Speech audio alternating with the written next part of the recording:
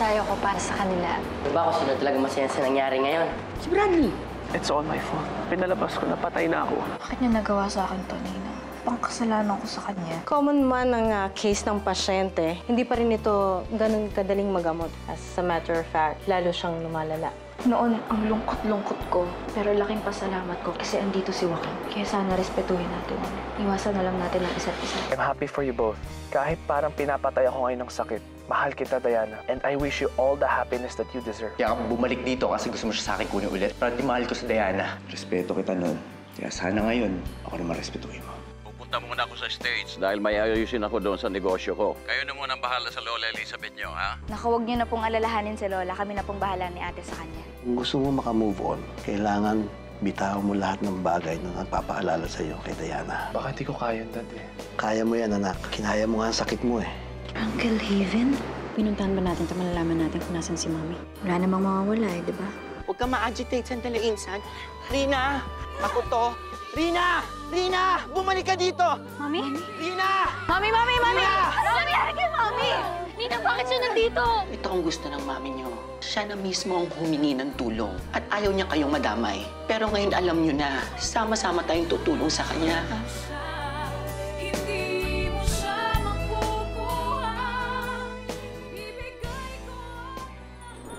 Diana, I know your mom's a strong person. Parang malaga na nila. Awa-awa ako kay Mami dahil sobrang dami niya ng pinuntahan. Pero nandiyan naman kayo ni Ashley. I'm sure mas magiging mabilis yung paggaling niya. Just don't do so, okay? Salamat. Ngayon pala magsasorry na ako sa'yo. Dahil mawawalan ako ng oras sa akin. Kung kailangan mo kang mag-ibig. Kaya ibubuhos ko mag-leisure. Diana, hindi mo na kailangan sabihin yan. Alam kong kailangan ka ng mami mo. Tsaka di naman ako madamot eh. Salamat. Pero masasama loob ko. Saka-sakaling hindi mo kaya tulungan ka. Dahil Diana, boyfriend mo ako. At lahat ng taong importante sa'yo, mahalaga rin sa akin. Huwag ka na mag-alala. Lagi lang dito para sa kahit anong bagay pa yun.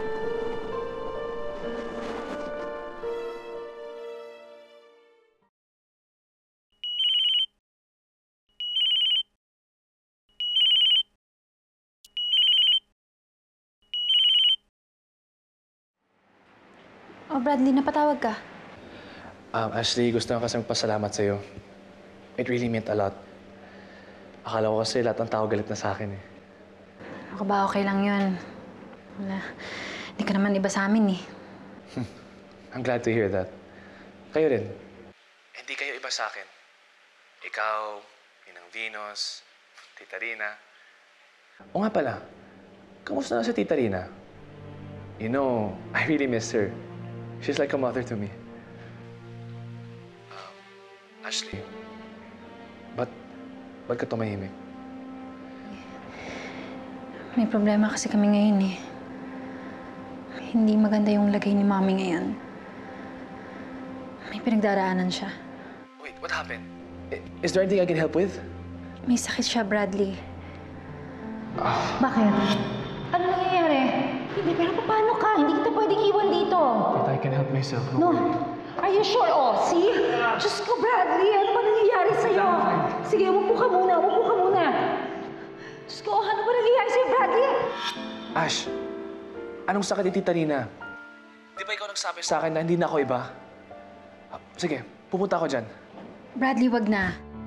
Alam mo namang komplikado yung sitwasyon ngayon eh. Look, this is not about me or Diana. This is about Tita Rina. And she's like a mother to me. Kaya please, wag mo ito ipagdadamot sa akin. Bradley, wag na. Paano kung magkita kayo ni Diana? Ba, ikaw din yung mahihirapan? I guess I have to face them. Di ba we all have to move on? Ash, I know this is not what I said. Ang sabi ko, iiwas ako, di ba? Pero please, gusto ko lang tumanaw ng utang na loob. Bakit? Ano bang plano mo? Ako na bahala. Just let me see Tita Rina. Please, Ash. Let me do this. Yana, huwag ka na mag-alala. I'm sure magbabago rin yung state ni Tita Rina. Tsaka, lagi na ako dito para sa'yo. I will spend each moment with you to the fullest. Gusto ko kasi meaningful yung pagsasama natin palagi. Ang sweet talaga ng boyfriend ko. Sige ka! Pag umalis ka, masasada ko! Uy! Humingit eh! Yay! Bradley, salamat. Don't thank me yet. Wala pa ako na itutulong sa'yo. Just remember, kung kailangan mo nung makakausap, I'm just here for you. Diana, did you hear me? Salamat ulit, Rocky. Mabuti na talaga nandito ako.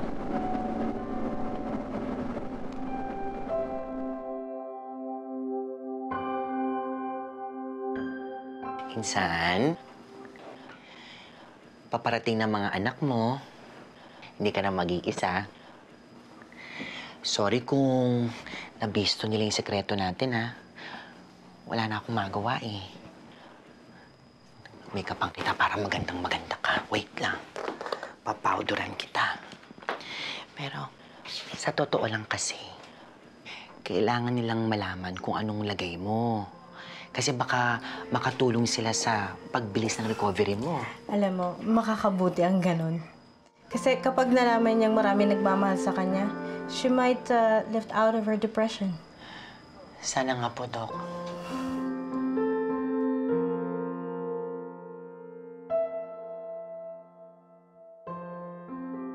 Nadala na ba natin lahat? Teka lang. Ay! Bakin yung paper plates. Naiwan pa yata dun. Sige, ganun ka na lang. Sige. Thank you, oh.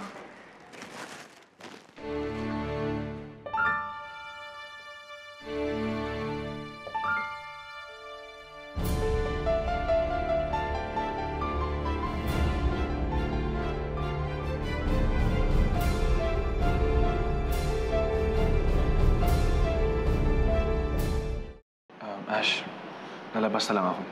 I'll visit Tita Rina later. Sigurado ka ba? Pwede naman pumasok ka na para makita mo na si Mommy. Later na lang. I'm gonna call Dad. Babalita ko lang sa kanya. Sige na ako.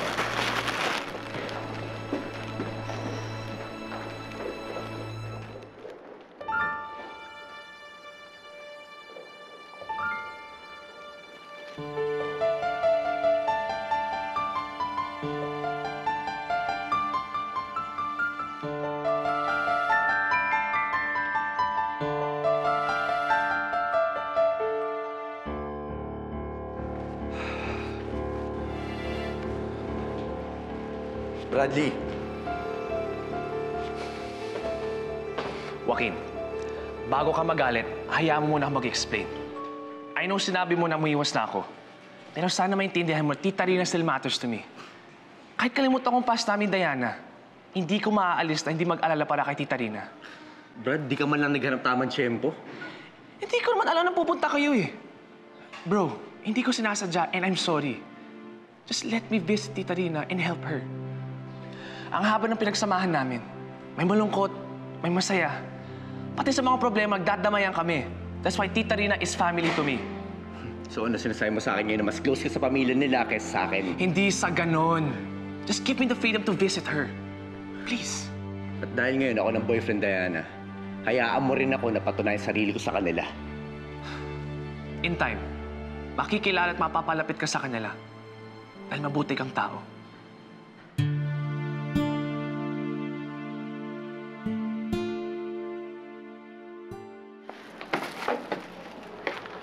Ate, bakit sinama mo pa dito si Barbie? I'm sorry, Diana. Nakausap kasi sa akin si Bradley. Gusto na talagang makita si Mommy. Sana naman wag ka na magalit sa akin. Hindi yun. Hindi ako galit sa'yo. Gusto ko lang na pag andito ako, si Mommy lang ang focus ko. Siya lang ang iniisip ko. Ayokong mag-isip ng ibang problema. Eh, anong magagawa ko kung ganun din yung pagka-concern ni Bradley sa kanya? Di ba parang anak na rin ang turing ni Mommy sa kanya? Dati yun, nung kami pa ni Bradley. Diana, this is not about you and Bradley, ha? Okay? Kung talagang concern natin si Mommy dito, itabi niyo na muna kung ano nararamdaman niyo.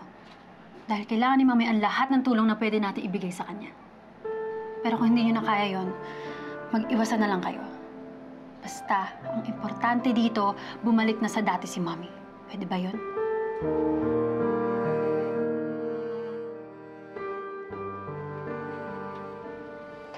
Andito na pala kayo. Ha? Oh. 2:00 na. Nagpabili rin ako ng food. Saan ba kayo nang galing, ha? Ha? Hi, Ninang. Joaquin! Hi, Ninang. Bradley! Ang lakas ng loob mo. Talaga nandito ka rin, ha? Ninang, I just want to visit Tita Rina. I mean well. Wala pa akong gustong saktan. And I just hope nobody will react negatively. Ako ba ang pinariringgan mo? Ako ba may negative reaction? Diana, I'm sorry. I didn't mean to. Diyan ka magaling. Sorry. I didn't mean to. Aasar ka ba?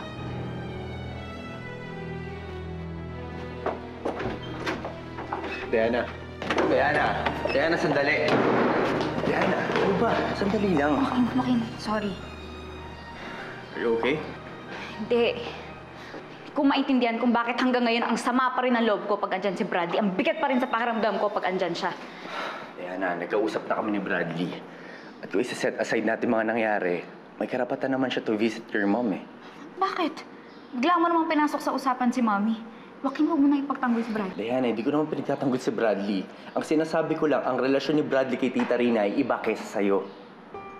Oo, nagkamali si Bradley. Pero it doesn't mean na wala na siyang ginawang tama. Diana, simulan dumating si Bradley, aminin ko sa'yo na threatened ako. Pero ngayon, sinusubukan ko na alisin yun sa isip ko alang-alang kay Tita Rina. Kaya please, tanggapin natin kung ano sitwasyon natin ngayon dalawa. At isa pa, ako na mahal mo, di ba?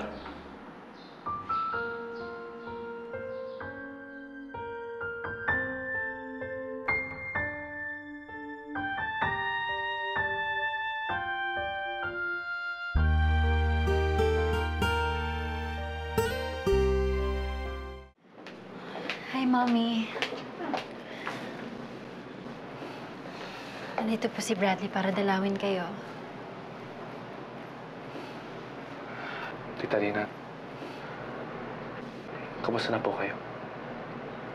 Magpagaling po kayo, ha? Tita, sana po maintindihan niyo po ako.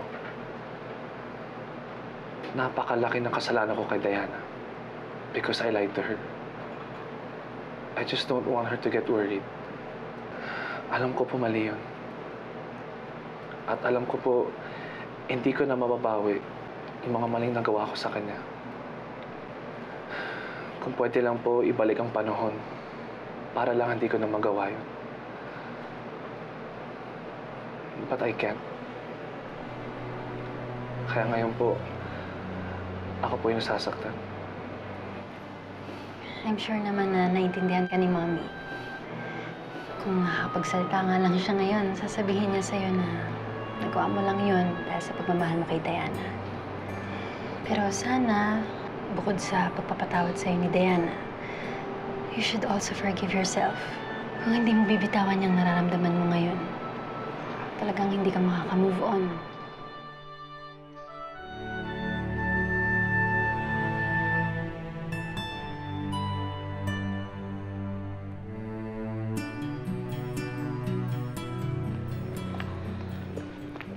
Ate, sumama ka na sa amin ni Joaquin. Kay Bradley na lang ako sasabay. Sigurado ka ba? Pwede ka naman sumabay sa amin eh. Yeah, actually wala na rin kami pupunta ang iba eh. Hindi, sige na. Wala kasing kasama pa uwi si Bradley. Joaquin, ingatan mo kapatid ko, ha? Sige.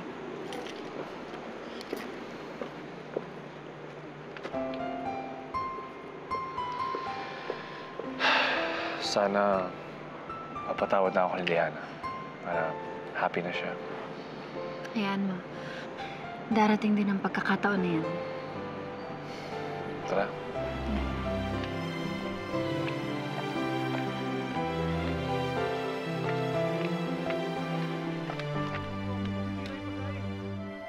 Bitawan mo nga ako!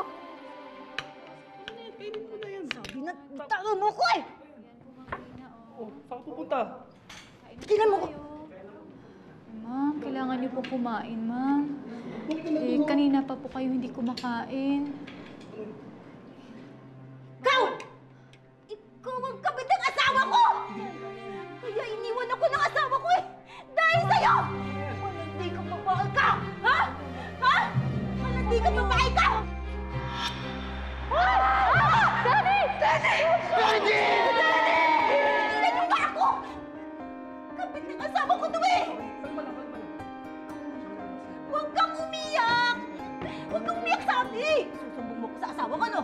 Ha? Ha? Sabi na huwag kang umiyak eh! Iiyak! Huwag kang umiyak! Iiyak din ako! Sige na! Sabi huwag ka na umiyak! Ang tigas yung ulo mo! Ha? Ang tigas yung ulo mo! Bitawan niyo ako! Huwag kayo sa bahay ka! Huwag kayo sa bahay ka! Tama na yan! Ano nangyayari dito? Pasok niyo na yan sa kwarto niya! Kapitan niyo ng straight jacket!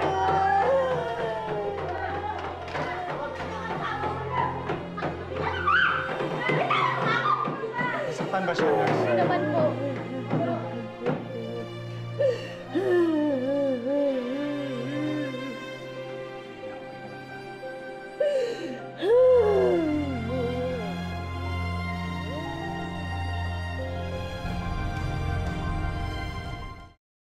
Halika na, nurse. Buti padali na natin siya sa kwarto niya. Halika na, Rina. Halika na, dahan-dahan. Nasamahan na kita.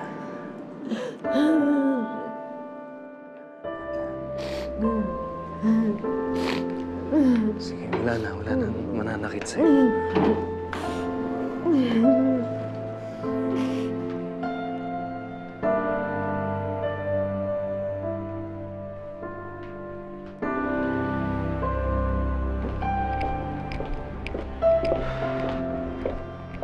Tahimik ka yata. Pagod ka ba? Siguro inisip mo yung nangyari kanina, no? Sa Bradley.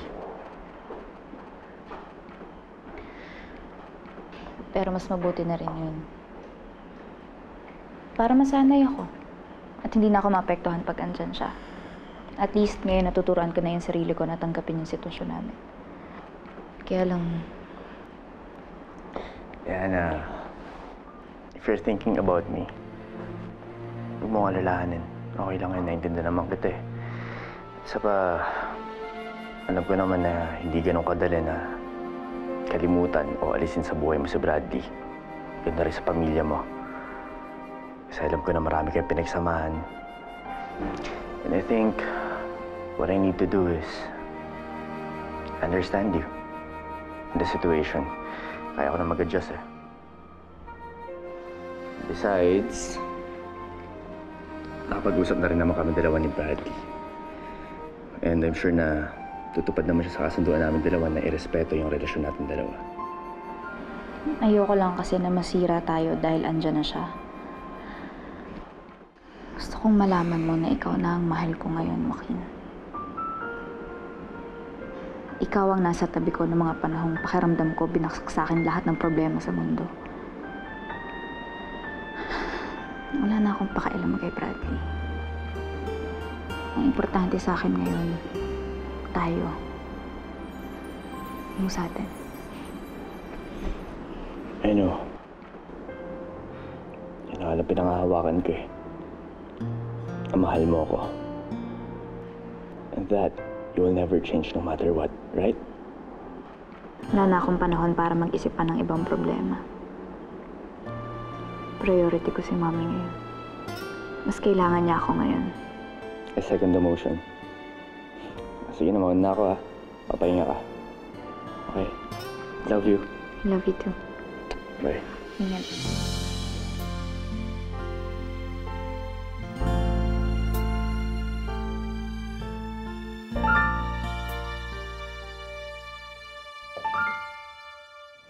Santi, this is Rina Mercado.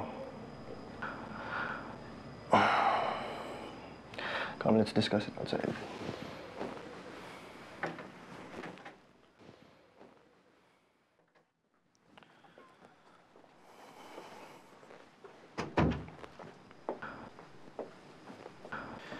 Well, Santi, sabi ko nga dun sa endorsement earlier, she suffers from catatonic depression with selective mutism. The patient is unable to speak because she suffered extreme trauma and anxiety. Isang taon na nga siyang hindi nagsasalita. Nagsimula ito nung namatay yung fiancé niya, si Benjie Valdecanias. Hindi na kaya nang tanggapin ni Miss Mercado yung pagkamatay ni Benjie. Kaya siya nagkaganyan. So you mean to say, sa tinagal-tagal niyang nandito, wala man lang improvements? Sad to say, walang progress yung pasyenteng to eh. We've all been trying our best, lalo na si Dr. Sevilla who's handled this case before. In fact, we've already put her through electroconvulsive therapy, but she fails to respond to the treatment. Kaya nga natuwa ako nung you decided to take on this case. I learned that from Dr. Sevilla. And then, since she's leaving for the States, I decided to take over the case of Miss Mercado. And kilala mo naman ako, Ray. Basta makakatulong sa pasyente, gagawin ko yun. I know. You're one of the best psychiatrists in the country. Diba? Thank you. That's why I'm confident that there will be progress with this patient, especially under your care. Baka ikaw na nga lang inaantay naming sagot dito sa kasong to eh. Naiwan muna kita. Silipin ko lang. Alright, I'll wait for you downstairs. Okay.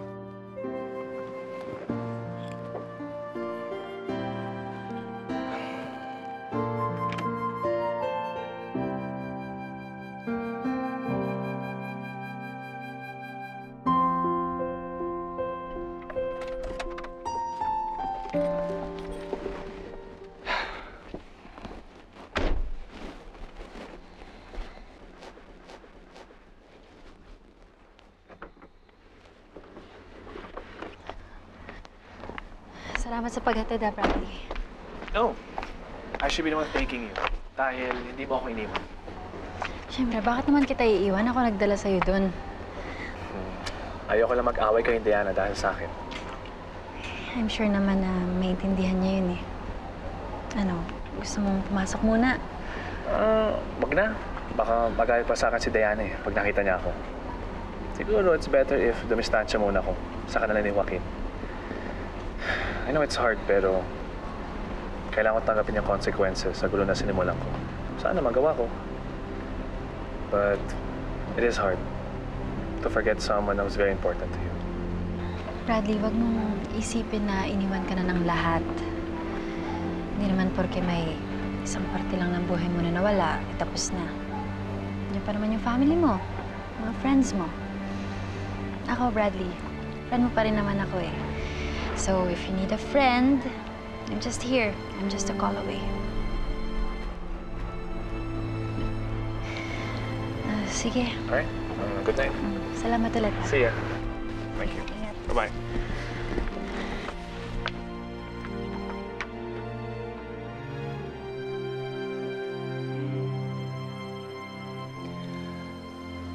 Hello, Rina. I'm Dr. Santi Abarientos III, your new attending physician.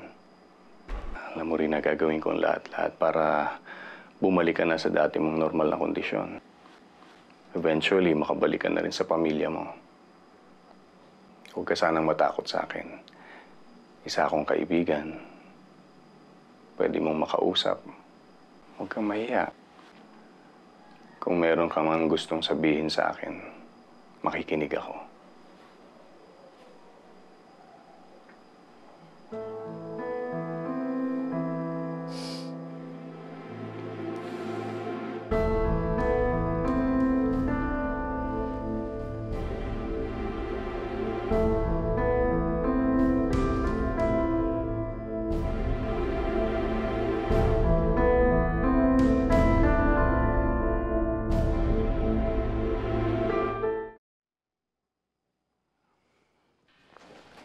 Rina, meron ka bang gustong sabihin sa akin?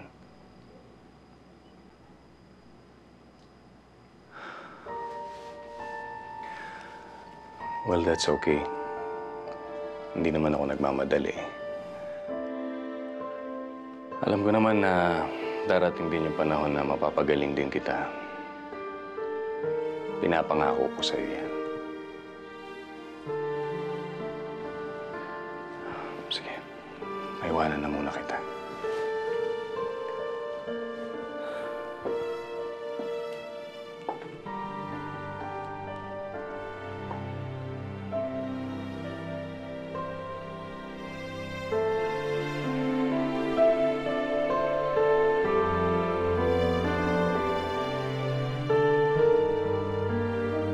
Si Diana.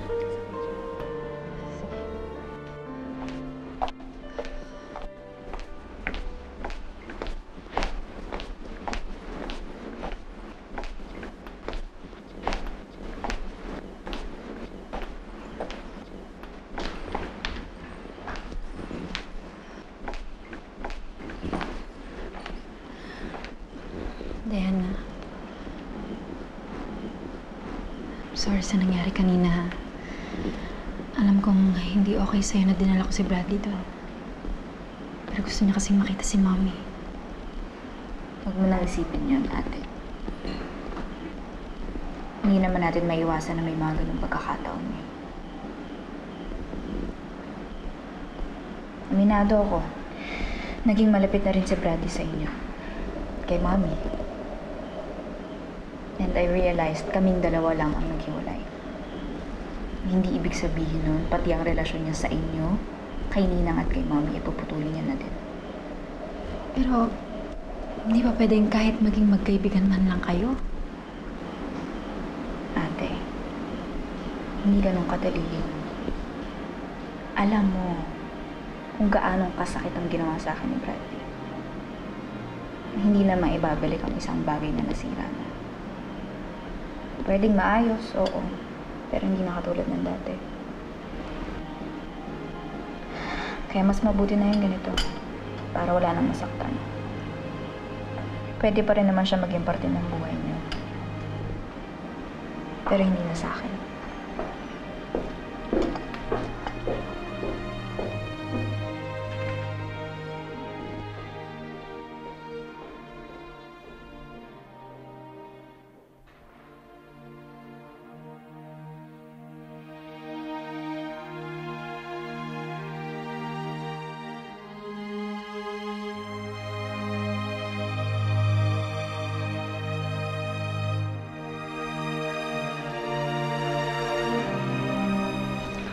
Diana, sana madali makalimot.